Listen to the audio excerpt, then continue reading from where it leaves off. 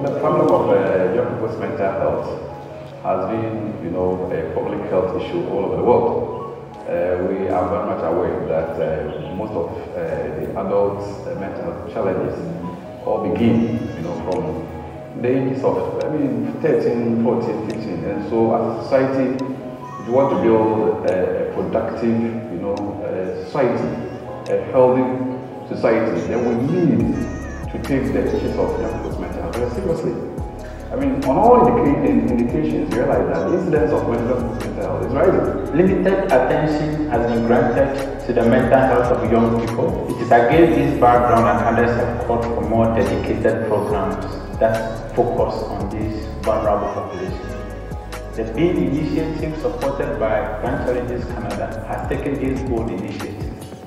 In Ghana, we adopted a range of methodologies to be able to engage and develop programs, including policymakers, young people including those from schools, as well as people that are deemed extremely vulnerable, including MSMs. As a student, I've come to the realization of there are lots of things that we face. The major one that I've seen and realized are the anxiety and the stresses that comes with learning.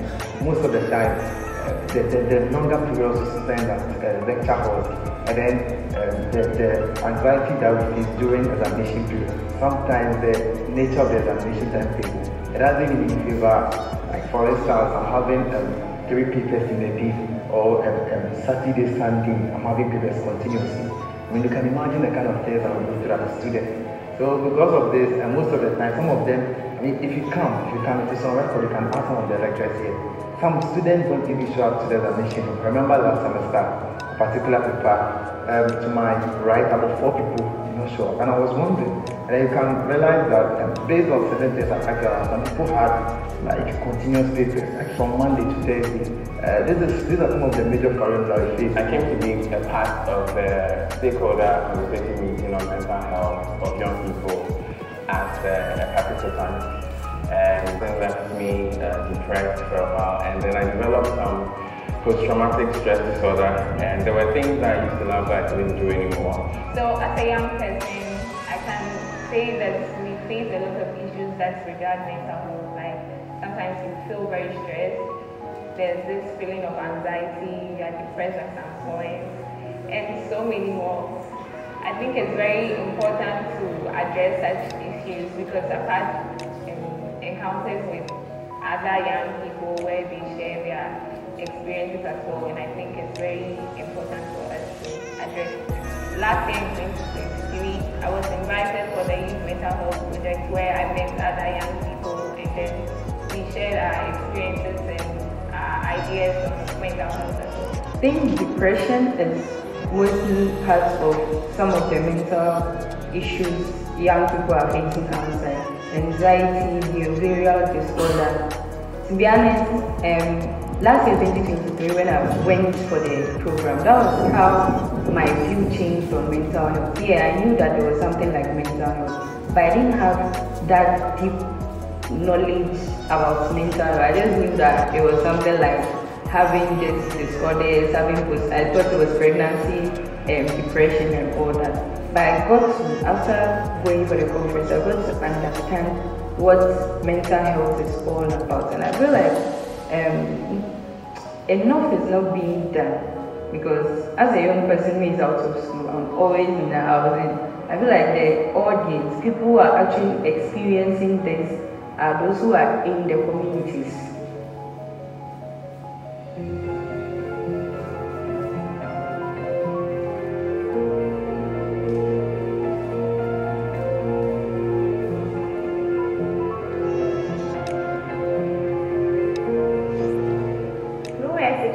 I just got from school.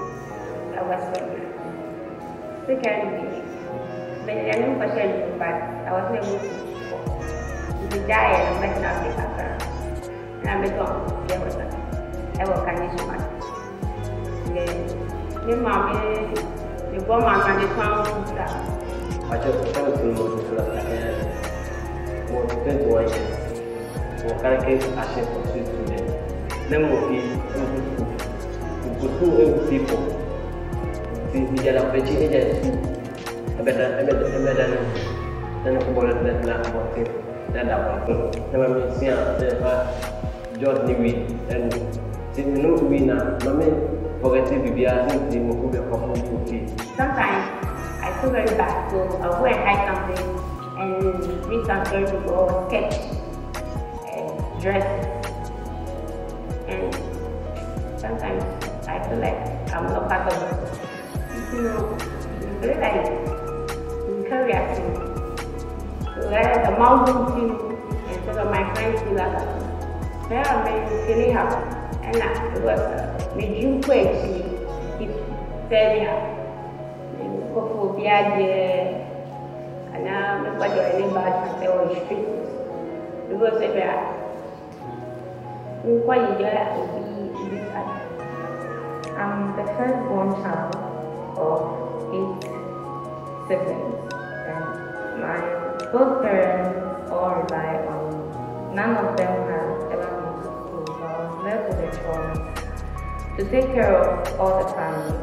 So I had no other choice. That was the only well-paid job. I identify my job. And our customers that we are actually working with. So it's really a problem. We get a lot, but can't just abandon, our life and what we have to do. Like I said, I have 10 families to take care of. And I'm 23. I can't go to the hospital freely to take medicines without being called a prostitute. I can't go to the police station to report a crime or abuse because I'm a sex worker. I can't go to the society in the daytime just because I'm known for what I do. On a daily basis, since I'm a young person, I need to build a strong relationship with friends and family, especially all those in our Amazon community which I find myself in. Because since they are older enough, they've known enough, so I need to build a strong relationship with them for them to give me support I need, not to be dealt again with my past things. So I think going forward, there's a call to action, and then there's a need for all of us to join in the action so that the mental health issues can be addressed once and for all. For example, on campuses, I think it's very necessary to create more agencies, or let me say institutions, where you can reach out to people to talk to them freely about mental health issues that maybe are facing without fear of being stigmatized. And also, I think once there's more engagement and new dialogues, we can reach out to other peers that don't have much information on mental health. I'm making an appeal, I'm calling on all stakeholders out there to involve us as the youth, as us going through the situation that we want to address. Because we are the ones facing the challenge, we are the ones going through the problem, and then our say is going to help them come up with other intervention. So please, all the stakeholders out there, before you come up with anything, please hear our voices, consider our voices, come to us so that we'll tell you what you are going through. And I believe that at the end we'll all be able to reach our goal. The idea is that we must work as a family, we must work as a network. Just so anytime we come across anybody at all who is suffering mental health, be it a young person, be it an adult, be it a family member, then they can at least offer some basic tips and possibly also link such people to such professional networks. And so this youth mental health program, I think that is the way to go, and I personally want to appeal to all stakeholders, who have already committed themselves, that they should continue to make the commitment. And I believe that we will all achieve together. So in the schools, I recommend that we also we promote school-based mental health programs, where occasionally we can bring in mental professionals to come and talk to them, the students, just so we can build their mental health interests. So putting all the methodologies together produced us a very unique and interesting findings. And we are happy as part of this engagement to share these findings with our key stakeholders. In fact, we have realized that common occurrences, things that we have taken for granted, are among the things that disturb young people's mental health. A case of mention is bullying which is like a normative culture in our school setting. This is identified as one of the priority drivers of young people's mental health. And indeed, there are other more exciting findings. So stay tuned, join us, and participate as we discuss these issues, and more importantly, how to innovatively develop programs to improve and enhance the mental health of young people. My name is Adjorlolo, a senior lecturer at the Department of Population in Primary Public Health, School of Public Health, University of Ghana. I was a co-principal investigator of a year-long project with us. And before I start, let me acknowledge my mentor, who is there 24/7, for support. The person of Professor Prof, who also happens to be the dean of the School of Public Health.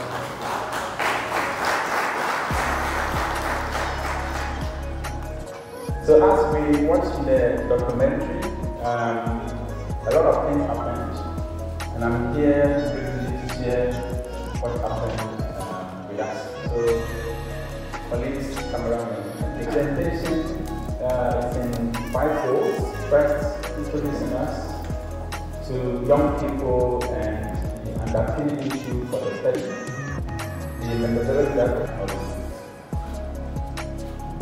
Young people in Ghana, we say Ghana is aggregated in Ghana, in that demarcation. But from recent statistics, we can see that about 35 people in Ghana are aged 0 to 14 years. And then we have 38 people aged 15 to 35 years. So within this bracket, you see people aged 10 to 24 years, and it can constitute a great number of the population that we have. So technically, then Ghana is an aging population, it's a young population, or it's a youthful population, which means that young people should be a priority. Several reasons. The key among them is the fact that they are the suitable replacement for the aged or the aging population that we are having.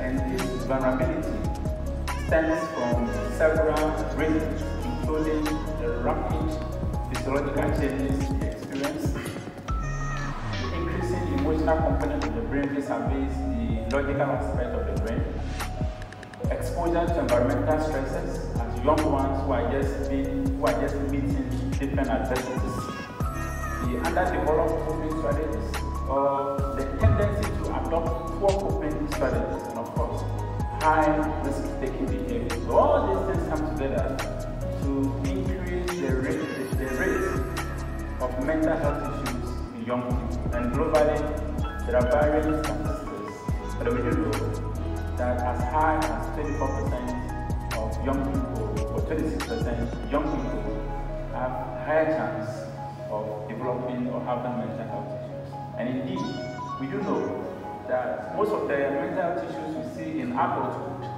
have developmental origin, which means they begin when people are very young.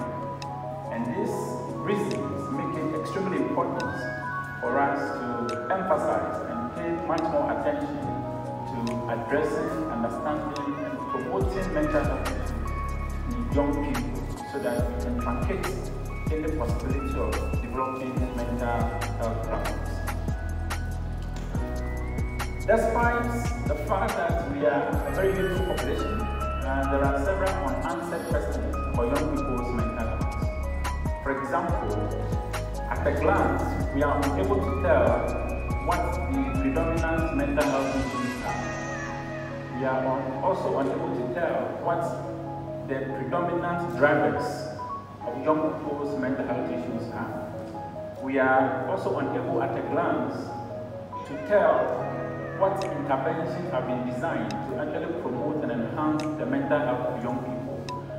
and we are also at a glance unable to tell what the priority research areas are for investment in young people's mental health. So these questions, as they lingered on, were salvaged by the support of the BEAM initiative. And as my colleague Adjorlolo indicated, then our partners in Tanzania were generous enough to reach out to us in Ghana to actually respond to the call from BEAM initiative. And so this whole thing that you're seeing is because of the right thinking of the BEAM initiative. So in that regard, we adopted a range of methodologies to try to understand some of these questions that have been posed. And these methodologies actually comes in 4 forms. First was to conduct a scoping review. Second, we did stakeholder engagement, series of them.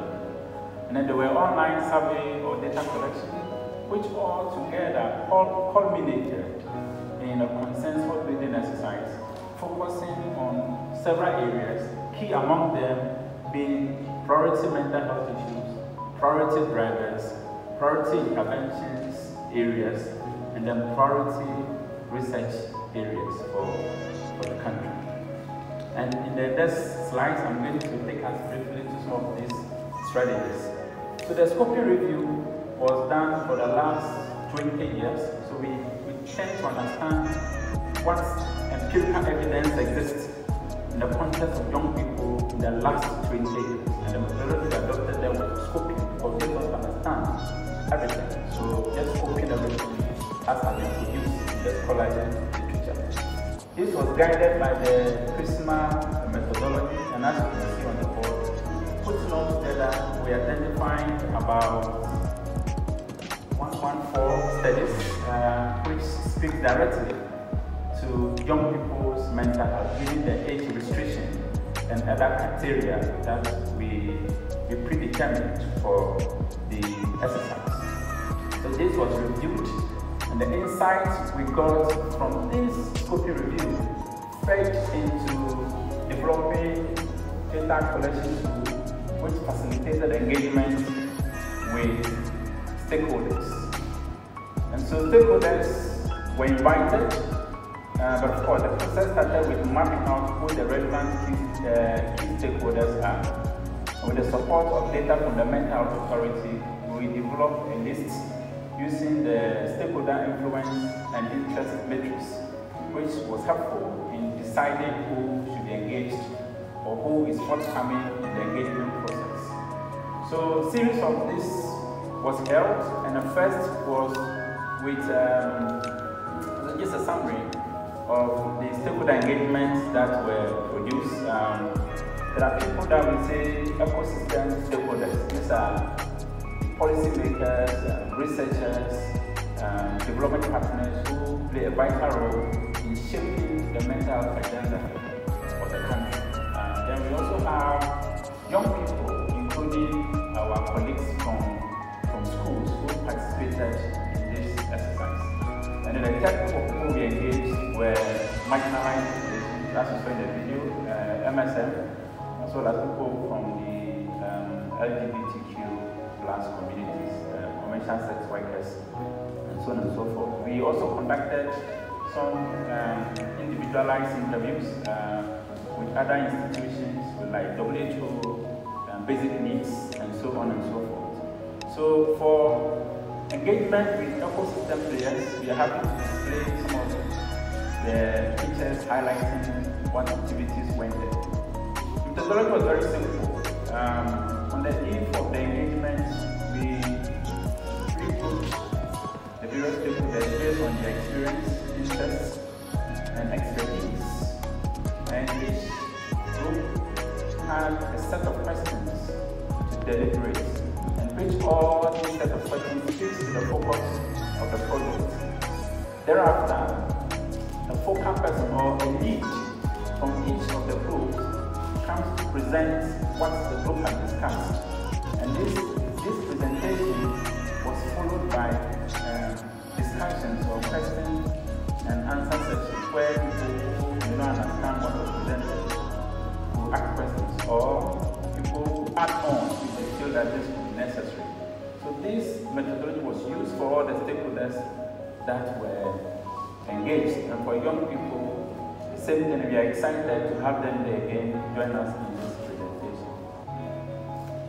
Key informant interviews was held with WHO, UNICEF, Basic Needs, World Vision, and the Mental Health Authority, because these were identified as major ecosystem players in the mental health space in Ghana.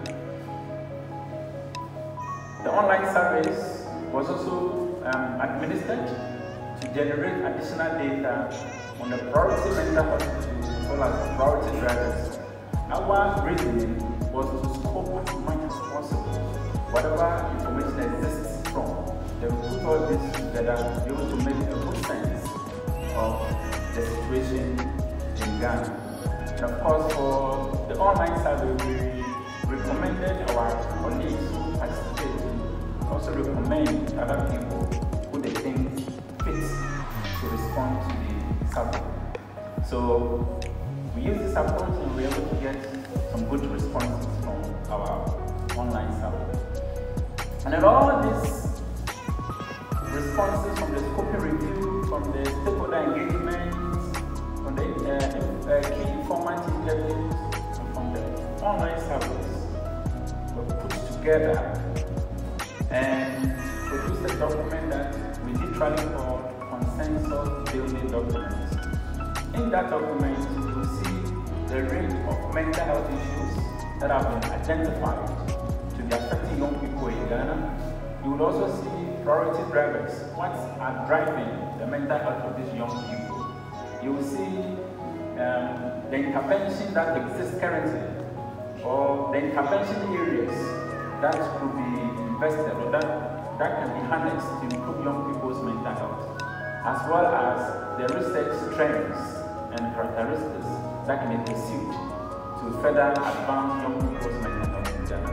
So this consensus document was key, and that was what was shared with a lot of stakeholders who were possibly chosen because of their influence and their understanding of the mental health ecosystem. So we uploaded the contents of the consensus document online onto a platform called YMHP. It's a voting platform that allows people to vote simultaneously on a range of issues, which allows you to rank the votes based on people's priorities. So that was done, and it's culminated. Yeah, so this is a typical stakeholder engagement session with the key stakeholders and some individualized sessions as you can see here. So this gave us the results that we got. And I have to say that it is an extensive work, and so we generated a lot of data. And we are not able to present all the findings, but we are happy to highlight the key ones, which we expect will drive the discussions and any other engagement forward as far as young people's mental health is concerned. So first is to look at the priority mental health issues. And this, re-echoing what has been said previously, we see depression to be outstanding as one of the issues.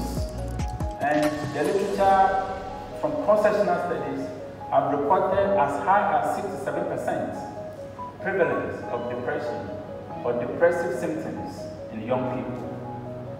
This is followed by substance use issues, which were fed as high as 16.2% of the people that took part in some of these studies. And then anxiety could be as high as 64%. And then stress could be as high as 65%. For suicidal behaviors, which include ideations, plans, and attempts, of course, and also wishing it to be dead. Okay? This can also be as high as 24% our young people. Pathological gambling, which we may say includes betting, is also quite high, affecting about 30% of the people that took part in some of these studies. So clearly, there are mental health issues that our young people are going through. Maybe we may not know that much, but at least through this exercise, we find out that there's a lot going on with our young people that we may not be aware of. So it is time for us to begin to take action to respond to some of these issues. It is not enough to identify that they have mental health issues, but the key intervention that they do have mental health issues. But what is it? Cultural issues, socio-cultural issues, or global issues, environmental issues that could be responsible for these young people's mental health issues.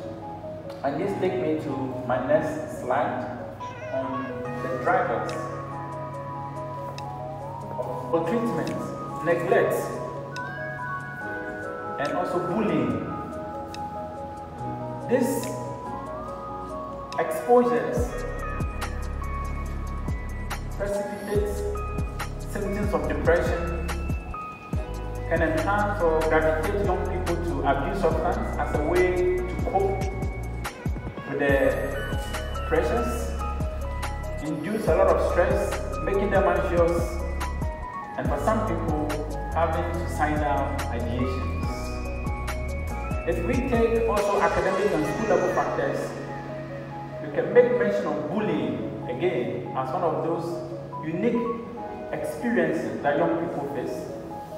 We can mention performance expectations. Now it's like a competition for parents. They expect a lot from their young ones in school. And there's so much sometimes unnecessary comparisons, even among siblings. So sibling A got an A, and sibling B is struggling to get a D. And it's always the one who's struggling to get a D receiving the passion. What we do then is to be devaluing the person's self-esteem. And that goes a long way to affect their self-efficacy and the belief they have in themselves to be able to do certain things for their lives. We also talk about competition even among the students or people, young people in general. And for those who have finished university as young people, they are competing to start driving Range Rovers, living at this level and having some kind of lifestyle. But this competition puts them through unnecessary stress, sleepless nights, because they want to meet certain standards. And of course, with recent free school policy that has expanded the enrollment, we have seen overcrowding in our schools. And this overcrowding has its attendant effects, including poor ventilation, increase in risk-taking behaviors, and for those in boarding school, we can make mention of poor nutrition. And all these things are substantial mental health issues that can propel young people's mental health. And if these are not tackled, then the exposure to stress is elevated, depressive symptoms, anxiety symptoms, substance use, and suicidal ideations becomes what follows next in these young people. So these are some of the drivers that we have identified and treated for this project, and he actually put me in to support this initiative. So I'm happy for that opportunity to work with Dr. Adjorlolo. Myself is Samuel Adjorlolo talking to you, so I don't have to introduce myself again. Then we're supported by some gallant gentlemen and a lady. First is Mr. Derek. Derek is a research administrator, project administrator on the project, together with Esther, who is a project manager for us, and Samuel Hanu, who is also a research officer.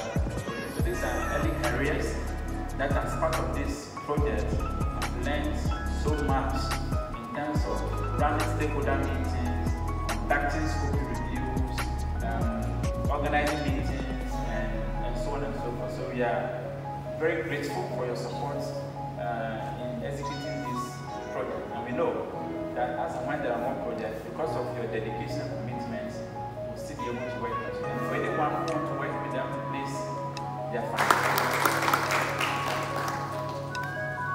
Yes, so thank you.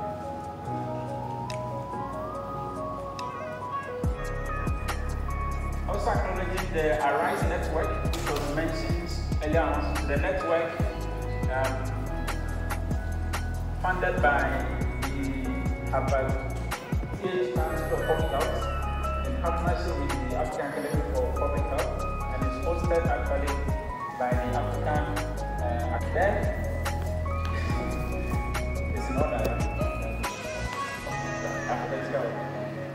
Then for the program, we are grateful to the BIN initiative for this initiative, or the BIN initiative. It's a good initiative, but we love the initiative. And then for making funding available for this project, we say Grand Challenges Canada, we are grateful. We thank you so much. Please make more money available, and we can do more research and don't waste my time. We say thank you. Please, you can scan the code to get access to the reports on this project that was published online. Thank you very much.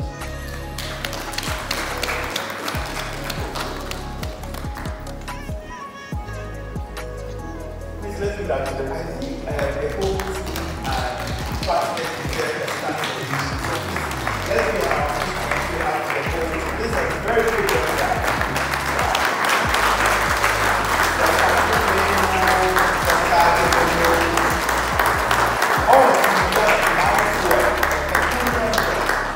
Elephantine work. Let's give up to ourselves today. So please, you can take your seats now. To those that have joined us online. My name is Alasan YMHP. I am 12 years of age and I am in grade 6.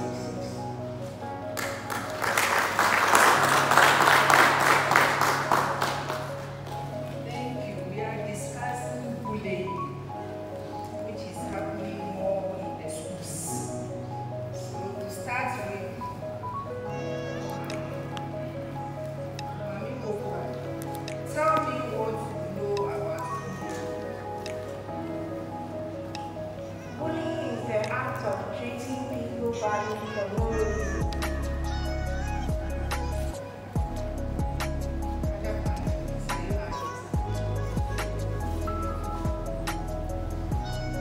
I think bullying is the act of saying bad words to hurt a person's feelings.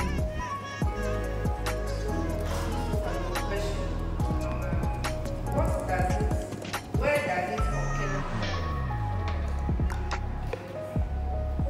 Mostly against the schools on the playgrounds.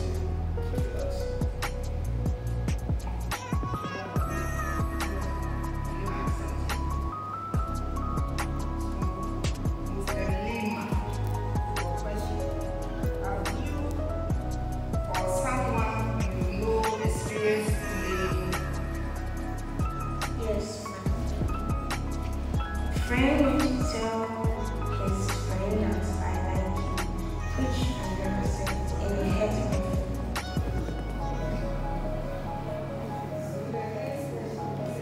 Went to tell a friend that you said you like the friend and you never said that, so it's a bully. So what's happening next? Our next question is to you.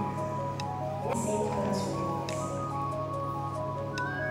and I also started to avoid people. All people. His If I friend. ask a question, why is it that just a friend said something about you and you are avoiding all friends?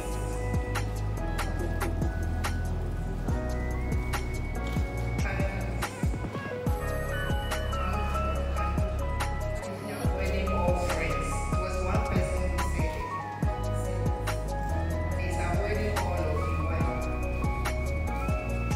Because she thinks the other person will be here. Okay.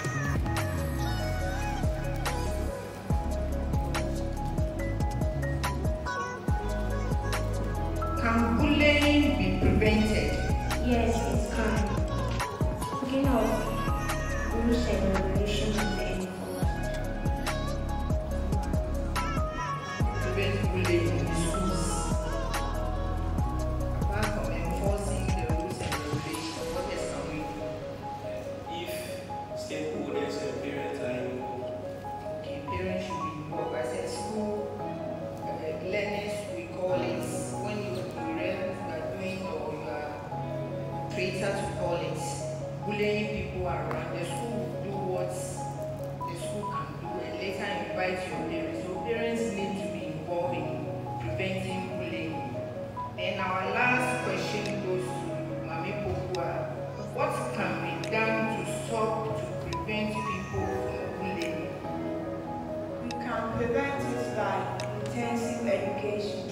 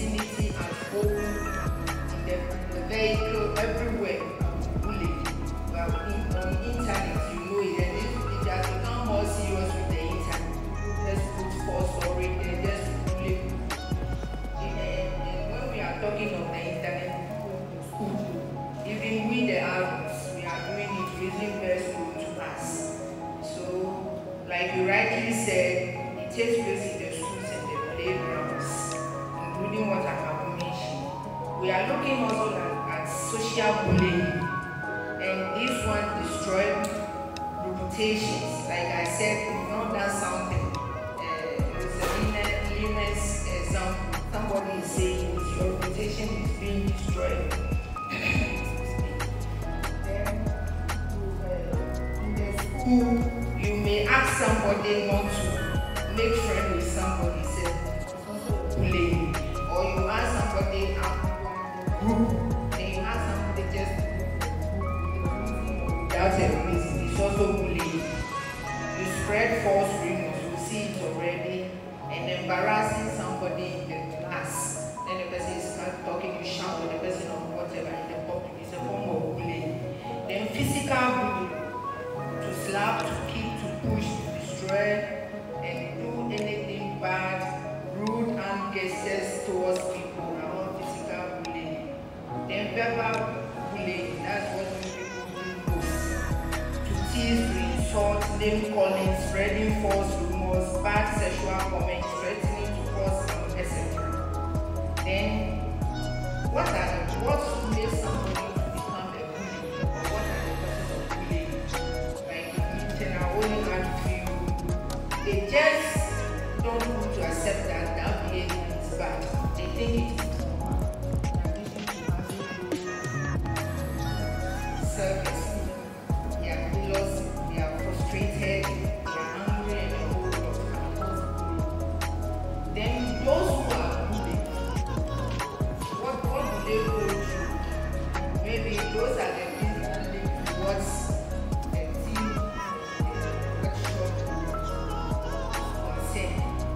someone is bullied, people mention that the person goes through fear, depression, loneliness.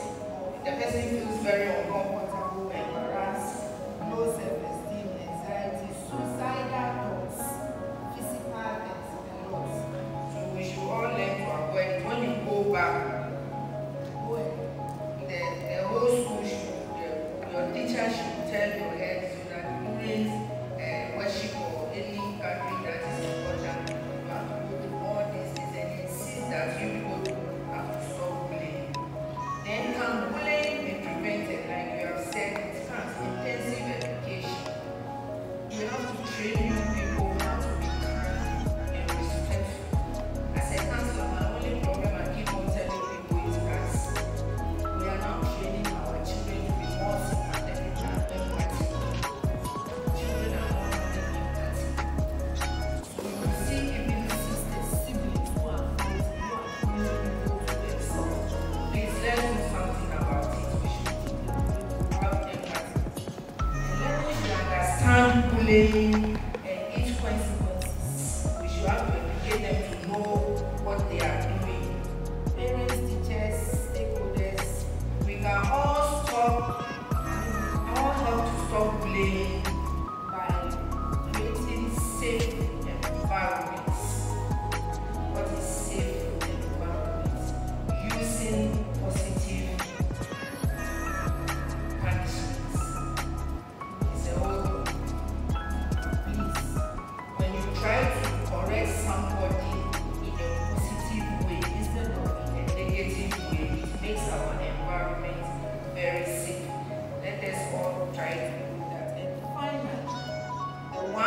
bullying perpetrator, the one suffering victim, the one standing looking close, the person being bullied, supervised others, they all need counsel. Let us not judge them, condemn them.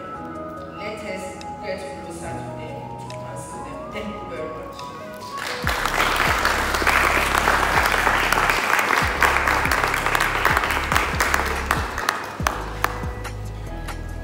Thank you very much.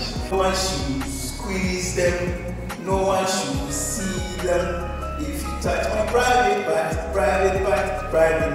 if you touch my private part, I will tell my mom, I will tell my dad, I will tell my teacher. So in due time, we'll come and teach you that song in your school. Let's give it up to them once again. Alright, so I see Dr. Elijah as well. Dr. Elijah was also part of those that taught that song in Kumasi. I would want to open the floor in relation to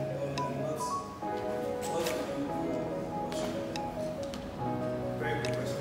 So I'll take them in place. Dr. Elijah, we want to know that if the bullying is being done by an adult, say your father, your uncle, your grandfather, how do you address it? That's a good question. Thank you very much.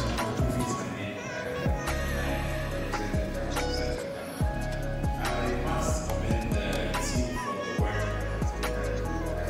regulations on starting, especially in relation to bullying. You agree with me that recent times bullying has become one of the critical issues within our second cycle.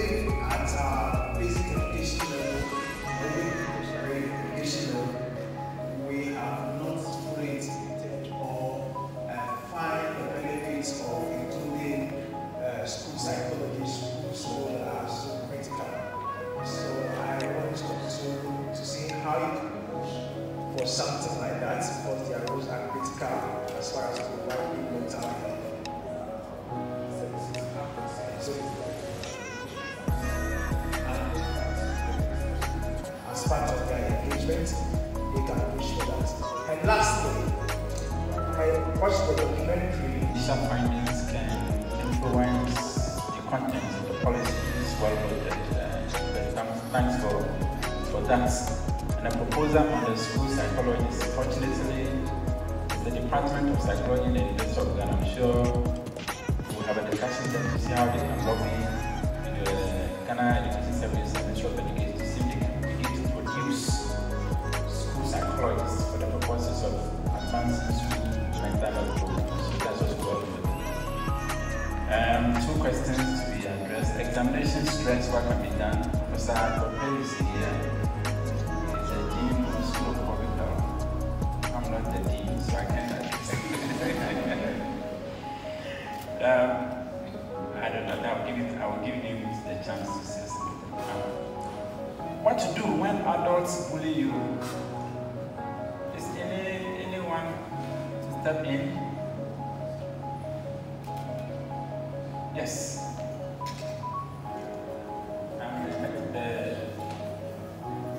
Thank you. Let's say that a teacher is bullying a learner or a student. So what should the student do? That's the teacher. The head teacher is there. The school counselor is there. Apart from the teacher or the perpetrator to call it, there are other adults who can report to. And let's say if a mother or a father is bullying their own children, then I think the best place to go is the police station. Thank you. So I'm not sure the question is about who to report to, but the fear is what happens after the reporting, the consequences. So if my grandfather is bullying me or my mother is bullying me, I report to my father gets angry at my mother, it becomes another issue. Do you think I'll find space more with my mother? So that is a complexity of reporting.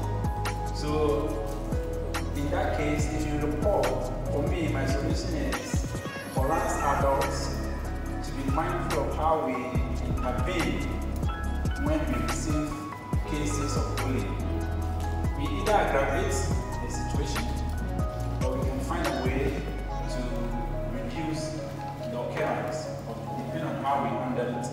So if I'm a father and my son can tell me that my father, who is his grandfather, is abusive, I need not to go and confront my father directly. If I do that, I'm stressing the relationship between my son and the dad.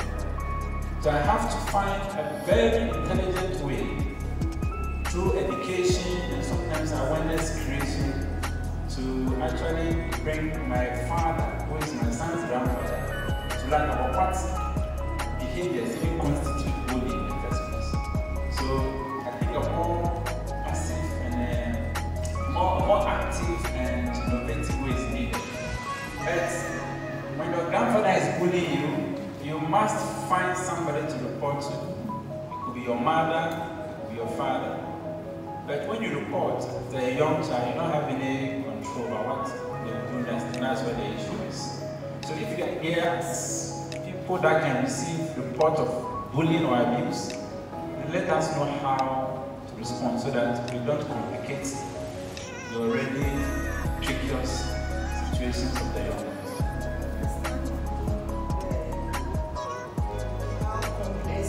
But as far as the school is concerned, the best way is to report.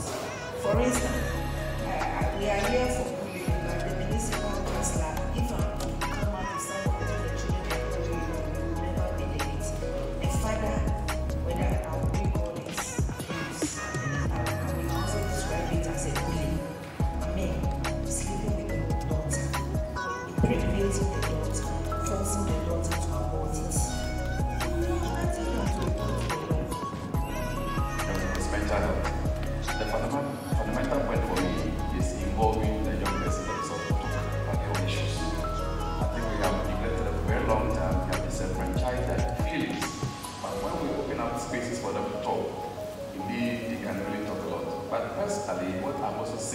I articulated in my, in the documentary is for us to really, strengthen school-based mental health programs. I think Professor Adjorlolo well articulated that. As a lecturer here at the University of Ghana, it's really addressing what they say, that nothing for us without us. Exactly. And I believe that if this initiative is taken upon us and having collaborators involved, taken upon and disseminating this information further, that comes to my question. I said, how possible can we disseminate these findings further to a wider group so that these things are taken up? As well as looking at the school curriculum, how best can we inculcate something like this into the school curriculum such that even as facilitators, as we are going through training, we get all aspects of these, that we have a holistic approach when training children to become better adults, become understanding and empathetic as we are advocating. So thank you for commending you, and how best can we disseminate these information further to a wider group. All right, thank you very much. So I'll take 2 questions online, then I'll come back to those of us. So kindly project the questions for me. So this is Emmanuel Adjorlolo, who has joined us online. He has 2 questions. Are there pedagogical content on bullying taught in schools, so limited to what you are saying? And then the second one is, what is the level of support for community health nurses to implement such activities? Yeah. Okay, so these are 3 questions, and I would leave it for the academicians to address it. Yes. So I'm sure the first one, Madam, you have counseling in your training curriculum. I have been to training college, so I think. So is there bullying, something like bullying, something in the training curriculum, like teachers taught to recognize, support? Yeah, so in training teachers, the curriculum they use to train teachers, to become a trained teacher, I think I'm planning to become one very soon. Is there content of bullying? Teachers are taught how to support children who are bullied.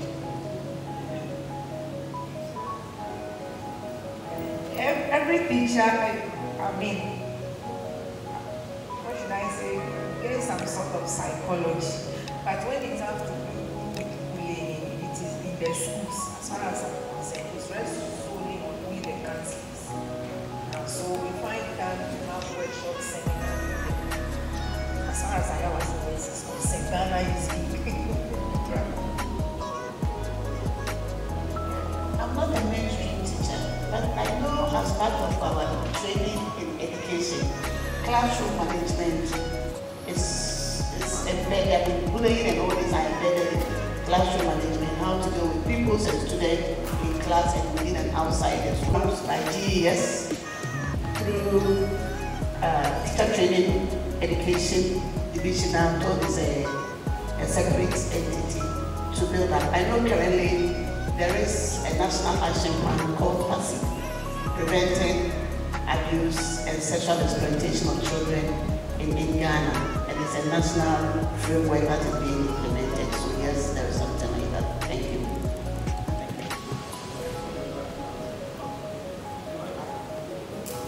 I thank you particularly for that research that shows that 99% of what we have out there are all describing the mental health issues and very few on the real interventions. Because that's what would have addressed what he's talking about. There are like 3 layers from all the things I've been hearing. So there is a layer for the decision makers, the institutions. There is a layer for individuals, and that's where we have all shifted to. Where we are describing coping mechanisms, what they should look like. You know? Then there is a third layer which our son talked about. The third layer, when someone as young as this is abused by a mentor, the person is disorganized. The person needs to be moved out of that unsafe environment. That we don't have. So there is work that needs to be done. And it looks like the work that needs to be done needs to be intersectoral. It's not just about Ministry of Health, Ghana Health Service, or education. There needs to be a group that must come together and make the systems to speak to each other, connect the systems. Right now, everything is isolated, and that's why the young people are suffering. Because there is no place for them to call in if they need help. And then anonymously moved out of the danger zone. It doesn't happen. If you are abused by your father, you continue to be abused by your father until either your father dies or your brother rises, telling you true life situation, or your brother becomes an adult and kills your father when he realizes what his father has been doing to the sisters. That is the situation that we have in West Africa. So I think there is need for us to begin to look at those three angles. Not just the personal part, which is the one that is handled in the school, talking to them. No matter how much we talk to them, there is a limit to what they can do as students. So I just wanted to bring out those three angles. We need to continue to talk about this. It's something I'm very passionate about. I have a teenage daughter. I saw my teenage daughter become suicidal. I saw that, you know, and I had to intervene because I'm a psychologist. Imagine if I wasn't. And it is still work, it's taking me years. That's my daughter. You can now imagine what is happening in others. So I'm very, you know, I feel this really very personally. I'm very touched by this research. I took the library notes, I'm going to look at it again. Thank you so much, but we need to continue and connect to the people who can do something. Thank you. So the conversation doesn't end here. Let's start from there. One of my students was from class 3, was always sexually abused. My name is Joseph Batika from Ghana Social Worker. Issues of abuse, if it's just bullying, just a normal bullying, it's a different issue.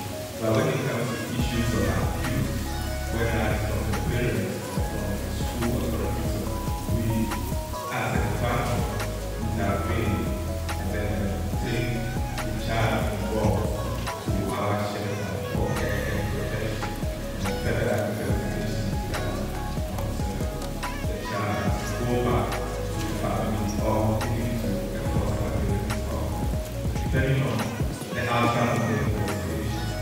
So this is what Alright, thank you very much. Please informative.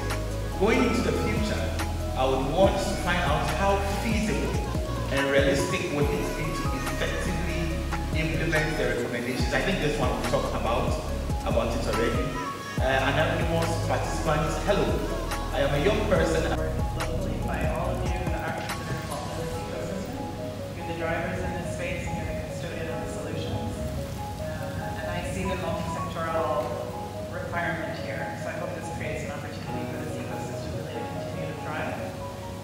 One small thing that is a concrete thing that is happening is that the Being Initiative has launched a request for proposals based on this topic area. So I think based on the whole process now you can understand how we chose bullying as a priority for funding under the initiative.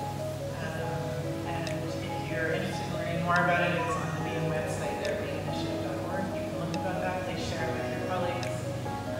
It's an open call with multiple rounds of funding opportunities. So the first one is closed, but there's more that are coming.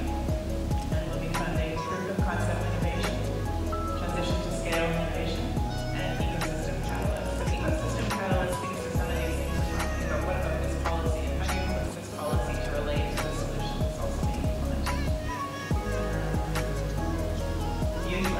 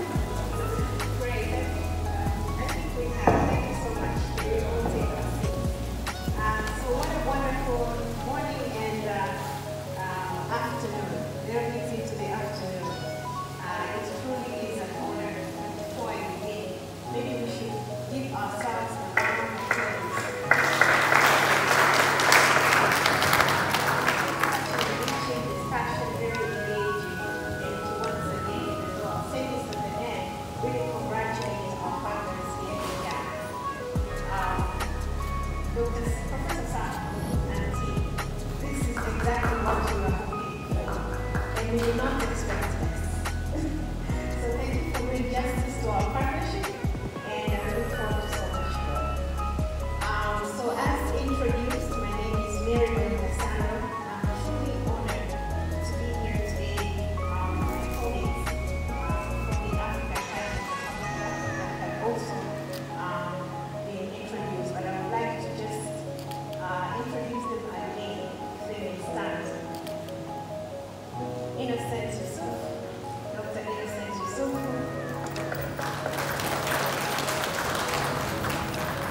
So much as we have done this work together as AMISTY, but we always have somebody at the center and at the core, ensuring that everything has been noticed, everything has been prepared. And just identify where's the meeting happening, where is the venue. We'll bring our chairs and sit down. So we have to do that. I would like to further stress the importance of continued engagements, like we're doing here, as stakeholders, parents, and caregivers, and young people, and individuals with lived experiences. We really appreciate them sharing, like the ones that we heard in the video that was very well documented. And thanks a lot to Derek and team for leading that great work. Ladies and gentlemen, I am inspired by the continued commitment and dedication demonstrated by each and every one of us today on this pressing issue. Together, we have laid the groundwork for a future where young people in our communities can thrive, they can flourish, and do so much to get rid of the burden of mental health issues and inequities across the world. Lastly, may I extend my heartfelt thanks to all of you. Thank you for inviting us back here to Ghana. Thank you so much to Mental Health Authority for being ready to contribute and to guide. We understand policies and guidelines really can be spearheaded by your leadership from the Mental Health Authority and all other partners. Representatives from local and international organizations such as the World Health Organization, please pass our regards to the Rep, Mr. Ben, the FCDO, who unfortunately we know for reasons they're not here today, but Basic Needs Ghana, thank you very much. Our young people, once again, thank you very much, and people with lived experience. Lastly, again, Professor Sam Adjorlolo, but also with Professor Dr. Nicole. We thank you so much for accepting our invitation to collaborate in this project. We're very happy for the successful outcome, and we look forward to hopefully continue next steps together. Should we be able to, we'll be very happy to embark on. Derek, Esther, and Sam, a hand of applause again to all of you. Thank you so much for all the efforts that you've done with our lead of the study to advance this work. We know it has not been easy, but it is usually the difficult things that keep us awake, they excite us, they say we need to meet and solve this, we need to meet and take care of this. Everything is so smooth, sometimes it's boring. So thank you so much for making sure this happened. I also express heartfelt appreciation to our dedicated team at APH, those that are here and those that are back home, and our collaborating partners.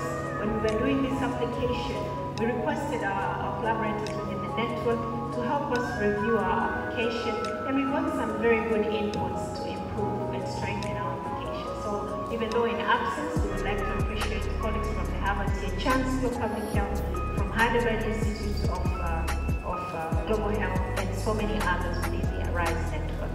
If you don't allow me to stop, I will keep you holding the lunch that I know is ready for all of us. And so with this, ladies and gentlemen, I would like to say thank you so much for listening, and we look forward to next steps that are very able and see will carry us through. In Swahili, we say asante sana. Can everybody say that? Again, it means thank you very much. Thank you.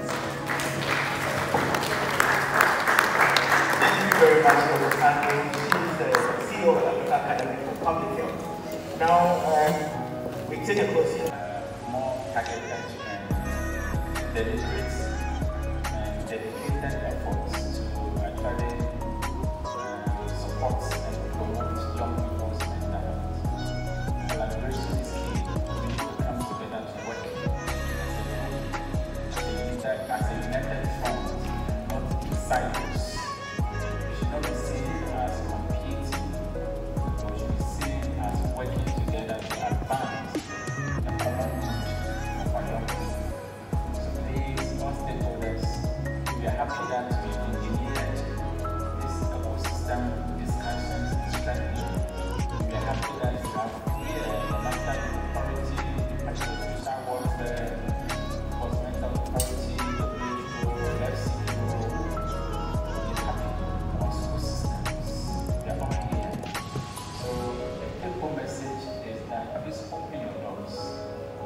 anybody comes knocking, calling for discussions around these issues, please show interest and participate actively and forcefully.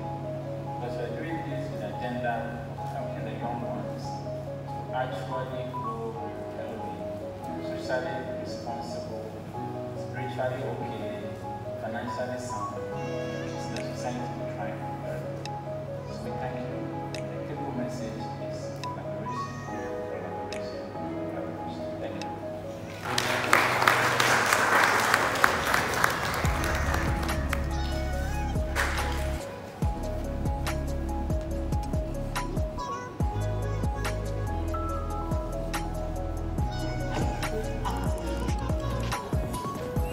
Ladies and gentlemen, good afternoon.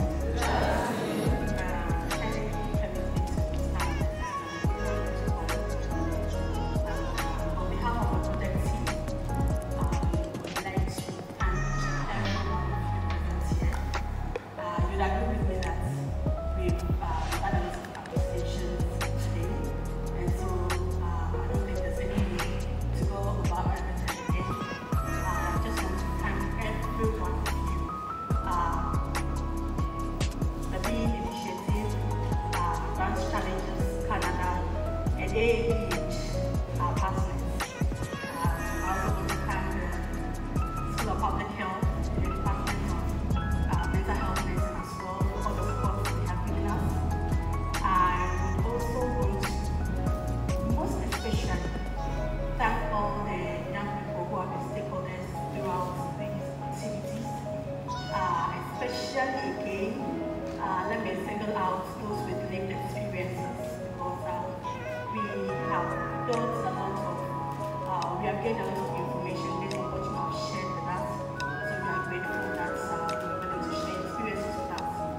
And then I would also want to thank all our stakeholder organizations. I have about 60 stakeholder organizations and individuals that we have engaged over the past 1 year. And so I think by now you're hungry. You know yourselves. I want to say a very big thank you to all of you. God bless you. Get out.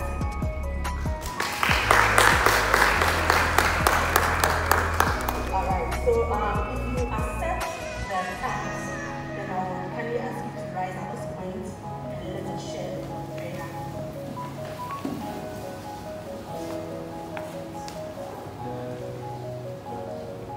Our Father in heaven, we are so grateful to you because you have been with us this past 1 year. Thank you for the insights you have given us. Thank you for the good reports. Thank you for the directions that you have given us to be able to help improve on the mental health of young people in this country. We continue to ask you for a strong sense of commitment and all the necessary resources to be able to push this agenda forward. Thank you so much with all of us. Be with each and every participant, especially our participants.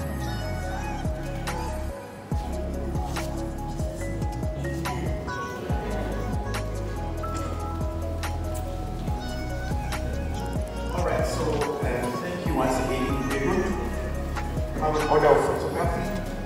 So, what do I want you to coordinate that? So, we use a program. We have our leaders, Professor Tope, Professor Adjorlolo, and Dr. Sando. Everyone, join us.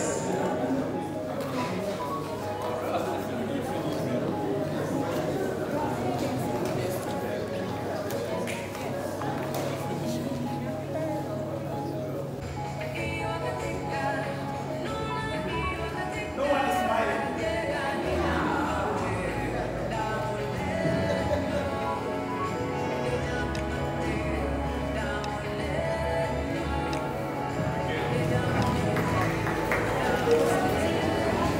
Okay, so our guest sits down. Kindly sit down for me. Then we have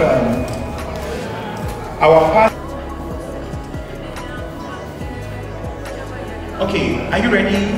Awesome. So please afterwards you join, the young people should join and then we are done. Chief Consultant.